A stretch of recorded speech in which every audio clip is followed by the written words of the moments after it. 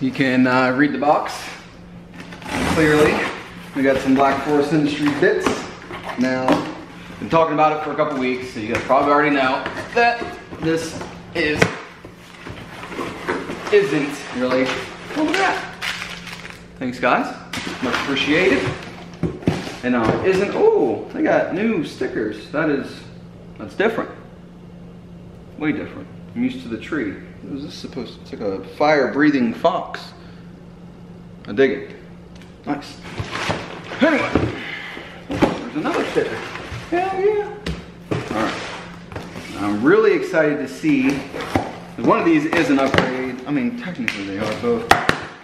This is the one that isn't that much of an upgrade. But, so, ooh, nice. Stage 2 engine mount. You can see you got the green inserts instead of the black. Oh yeah, the durometer on this is going to be pretty stinking high. So you got that, and it should just be new bolts, new hardware. Oh, forgot about this. I got the whole kit because I said why not. So if anybody wants this stage 2 insert for, I think, version 1, I don't know, whatever this one is, it looks like that. I don't need this, so that can be given away or whatever. So new bolts for that. Boom. And this one right here will be the biggest upgrade, because originally when they did trans mounts, they just like took apart the OEM one and then put their own stuff in them, like their own, whatchamacallit, why can't I think of the word? Their own rubber. They replaced the OEM rubber with their own rubber and kept the OEM design. Well, now they have this nice billet design that should be a lot more sturdy for the trans. And having a manual trans, you definitely want that bitch to be sturdy. So this will be nice. This will be very, very pretty. I'm excited. So I'm gonna put these in tomorrow, and then we have autocross Sunday. And the car is probably, it's gonna take a couple hundred miles for you to break in. So that's like a 250-mile road trip on itself, plus racing, so should be pretty dope. Very excited. So stay tuned for this video coming out next week. What is up, guys? Next day here. Sorry about being shirtless. It's 101 degrees out. It's even hotter in the garage. There's barely any airflow. I'll try and keep my titties out of this, but so we're looking. We got the stage 1 engine mount in there right now, and clearly my intake and battery and all that's in, but we got the stage 2 OEM style trans mount over there. Of course, you guys literally just saw the clip. You can kind of tell the finish is way different. This is like more matte, loud ass Camaro, Jesus. And this one's more like a just raw CNC, you know, you can kind of see the lines from the CNC machine. I think I like that a little bit better. I just wish they'd do green, or, you know, look, this is black, now it's going to be green. I wish this was black for stage 2, but what can you do? Anyway, so I'm going to throw up a time lapse real quick, pull out the catch can, and then the intake and the battery. We'll get all that stuff out of the way so we can start pulling these mounts out.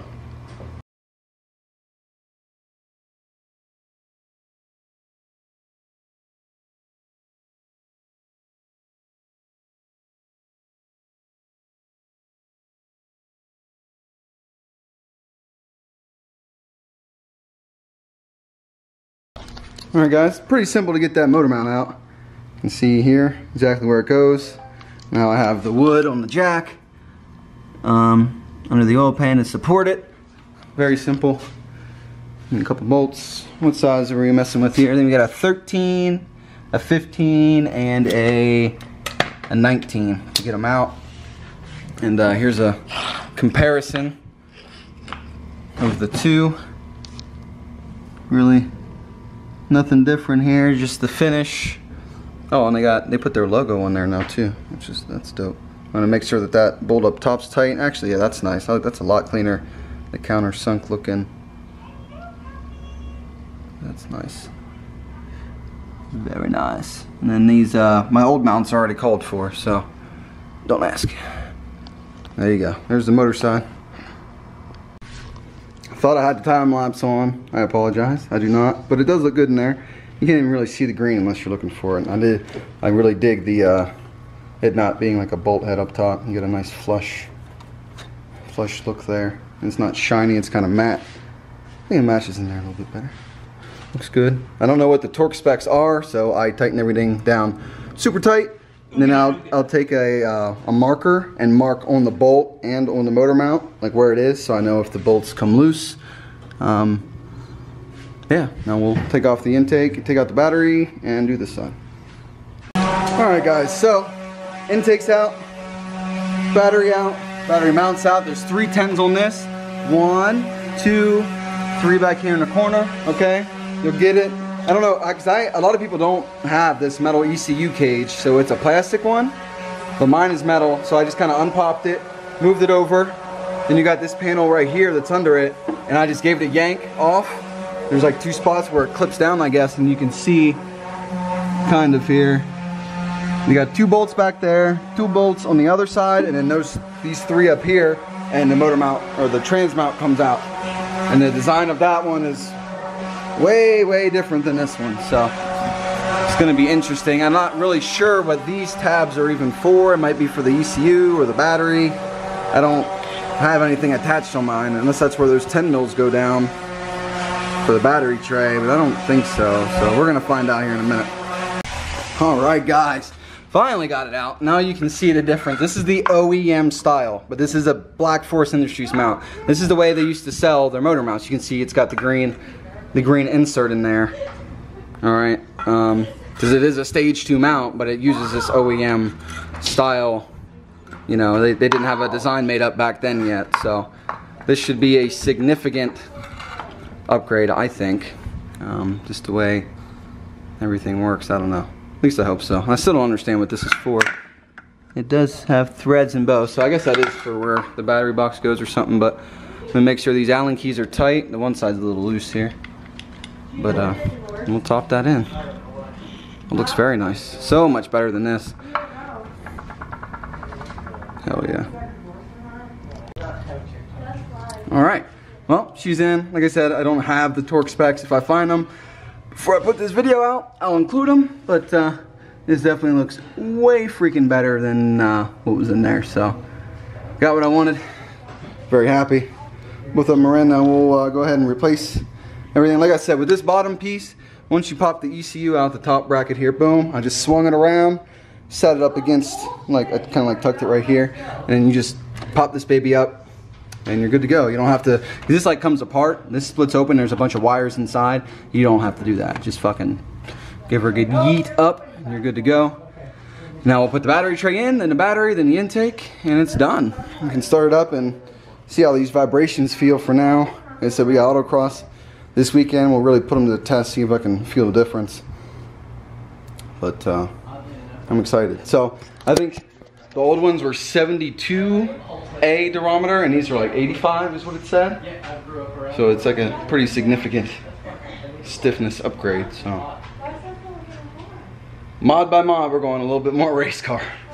I'm excited. Said, sorry about being shirtless, super hot, now it's starting to rain, but here's the first start. Let's see how it goes.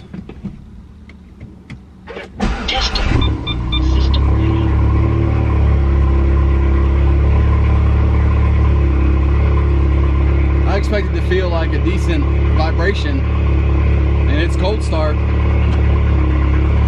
I disconnect my battery, so you gotta do this steering wheel thing. But it doesn't feel no different on idle, on cold start at least.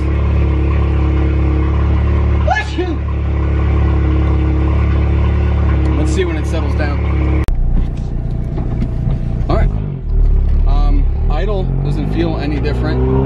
Take a quick circle here around the block.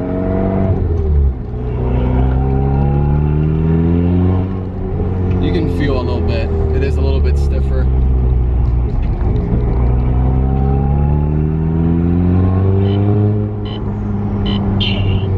We'll have to really see, because the oil temperature's not up, so I can't really get on it. And my friend's here, I gotta go over her car before she takes this trip to Tennessee, so I wanna get that done and get showered, and I can get in here and really go play around the night or something if we don't just start drinking right after this. But it feels good. I'm not going to release this video until after the track day Sunday, so I'll let you guys know exactly how I feel about it. And once again, I apologize for not having a shirt on. It is just way too damn hot.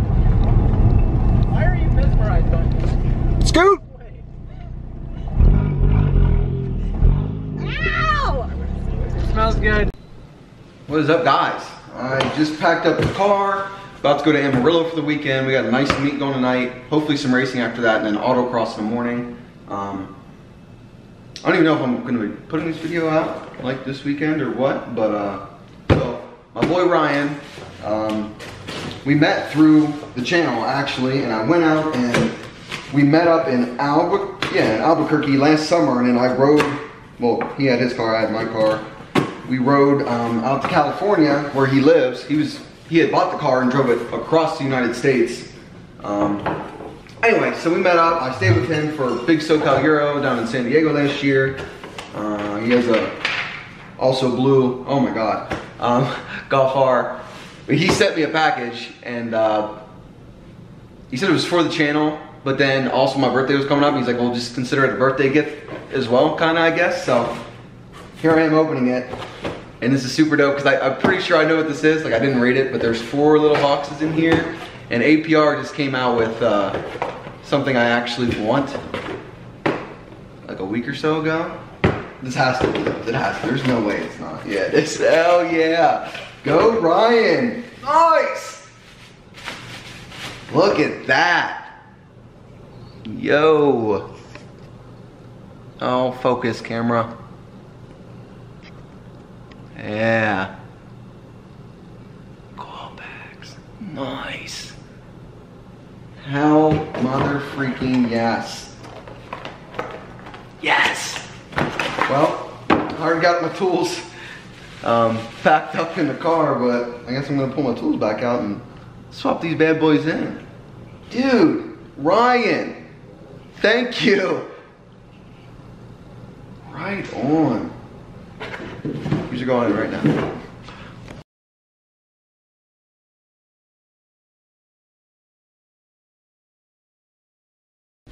All right, old Coilpacks are out.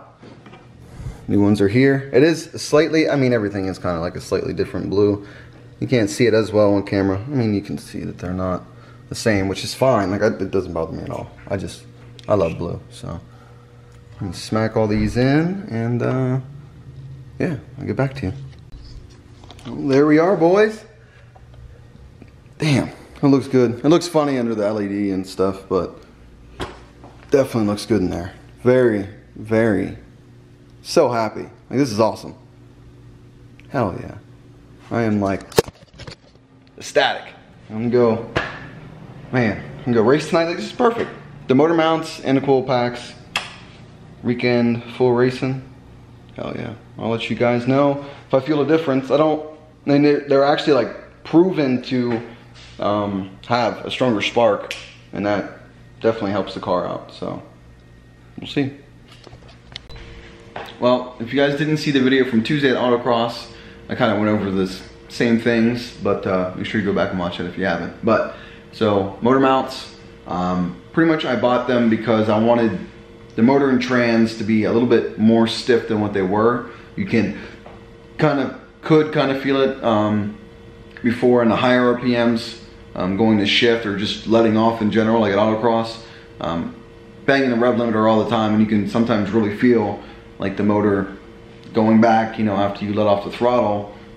And I want it to stay in its like natural position for the higher RPM upshifts and the downshift rev matching and all that. It just makes it easier on me when everything stays where it's supposed to stay, you know, with the shifter cables and this and that, and Volkswagen just did not put a very good manual trans in this thing in general. So anything really helps me, and especially as like, you know, a hardcore driver.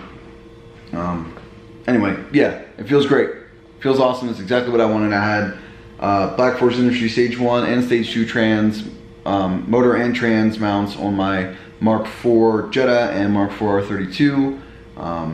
I should have just went stage 2 motor off the bat, but then they came out with this updated version for the trans, so it kind of worked out. And then I gave the motor mounts to my friend Renee and Amarillo. She's got a 2019 Mark 7.5 DSG Golf R that's wrapped in this super dope orange. I'll show you here. It's like color shifting, and she's already got a cob on it and a few minor mods. You get the wrap, the cob. She's got 17s thrown on. I think they're gonna get springs soon, and then they're gonna go AMS for all the main stuff, intercooler, downpipe. It's an intercooler, downpipe, intake. Get the real nice intake from them. Our car's gonna be dope. We just gotta get her out of her nervousness shell and then get her to start coming out and racing. Yeah, I don't even think it's gonna take much mods of hers in her car to like just wax me at the drag strip. You guys in those DSG cars just eat me alive in a straight line. It upsets me sometimes, but I'll get there one day. I'll get into the 10s maybe. We'll see. With enough rate reduction and some E85 and the right altitude, I might be able to make it one day. Anyway, so motor mounts, A++. I don't notice any extra NVH, noise, vibration, harshness at idle with the AC on or off, highway cruising 80-85 mile an hour, cruise control on, AC on. I don't notice anything bad. I'm also kind of deaf, kind of dumb, so take it with a grain of salt, but they feel great, especially from a performance standpoint. Love it. And then you got the coil packs. Once again, shout out to the homie Ryan. It's just so freaking awesome of him to do that. I personally love the color of them. I know they don't match the car, and if you go and look at APR's posting of them originally, they posted the blue coil packs to look like they match the blue Golf R's perfectly, and then they're more tealy. They're more like a ocean blue or a baby blue. I think it would match that cornflower blue GTI perfectly. And to be honest, I like that blue way more than the blue on my car. I don't know if any of you guys in the BMX back in the day, but I had an Aaron Ross Sunday Funday frame in the ocean blue, and I also had these shoes. I think they were Etnies and Odyssey came together for a collab on a shoe, and it had that blue. And I also have blue shoestrings. I think I used it as a belt at one point back in the Scene Kid days. But yeah, I really love that blue. Even though it doesn't match perfectly in the bay, none of the other blue things really match. I mean, the Precision Raceworks stuff kind of match, but the ethanol sensor and the fuel rail has been in there longer than the what's it called, the boost tap. And the boost tap sees less heat than the other two, so the colors are kind of off. And then the racing line silicone doesn't match those, and now these don't match those. They're all pretty close though. But I'd like to actually wrap or get my car painted that cornflower ocean blue eventually, because I really like that ocean blue. But as for power on the coil packs, I don't feel a difference.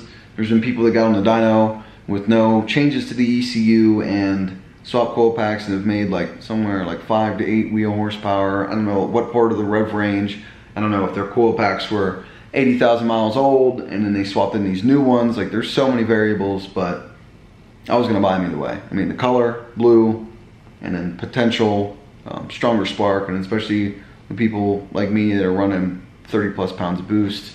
I mean, why wouldn't you want a stronger spark?